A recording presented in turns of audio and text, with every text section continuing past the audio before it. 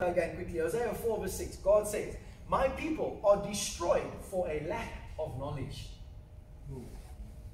My people are destroyed for a lack of knowledge. And then Jesus comes onto the scene and says, oh, you will know the truth, and the truth will set you free. You will have knowledge of the truth, and the truth will set you free. Right? So my people perish for a lack of knowledge. Look what the Amplified says. It says, my people are destroyed for a lack of knowledge, brackets, of my law, where I reveal my will. Right? For example, again, the phone in your pocket that you thought was new.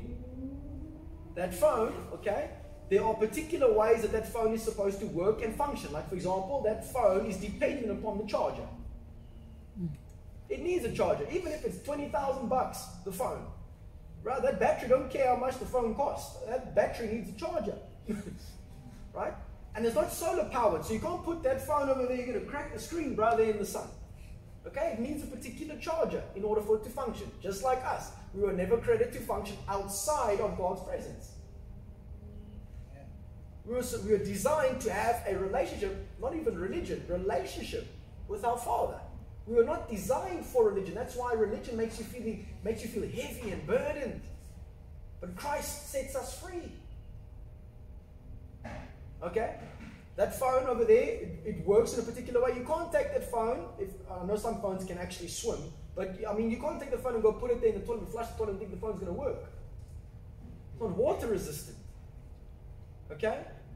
So for example, in God's word, the thing that he discusses with us at times, those verses like that we don't like in the Bible, you know those verses, those ones over there, those aren't there because God is like a party pooper. No. He never does something to restrict us, but rather to protect us. Does that make sense? Okay. So, my people perish or destroyed for a lack of knowledge. That means the opposite is true. When you know the truth, you flourish. If you know what he's saying, the situation is not going to overwhelm you. The adversity, it might initially overwhelm you, but eventually you're going to be like, okay, God, I'm going with what you say. I'm going with what you say. And I'm going to trust in you. And I'm going to place my hope in you. Not in these situations that change, but my hope is placed in you moving forward. And I trust and I know that you will open up the doors that no man can shut, and you'll also close doors that no man can open. There's a very powerful scripture in, I think it's Psalm 127. That verse always fascinated me. It says, unless the Lord builds the house, the laborers labor in vain. Unless the Lord watches over the city, those watchers watch in vain.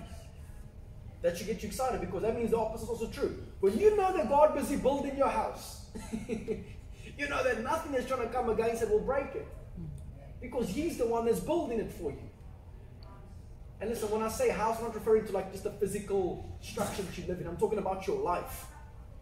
When he's building with you, right, you got every single thing that you need.